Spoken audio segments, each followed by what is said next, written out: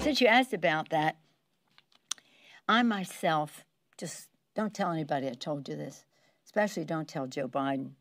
I don't think that there should be any debates. There's also this from that same Washington Examiner interview. President Trump calling for a drug test before the presidential debates.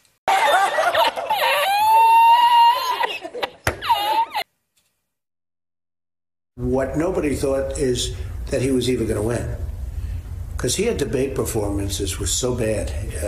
Frankly, his best performance was against Bernie. We're going to call for a drug test, by the way, because his best performance was against Bernie. It wasn't that he was Winston Churchill, because he wasn't, but it was a normal, boring debate. Nothing amazing happened, and we are going to call for a drug test, because there's no way you can't do that. What do you think's going on?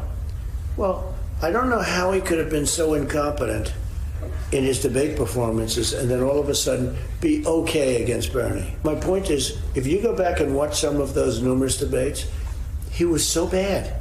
He wasn't even coherent. And against Bernie, he was. And we're calling for a drug test. Come on, man. That's like saying before you got in this program, if you take a test where you're taking cocaine or not, what do you think, huh? Are you a junkie? What do you say to President Trump? I am very willing to let the American public judge my physical and mental my physical as well as my mental fitness. Are you a junkie? What do you?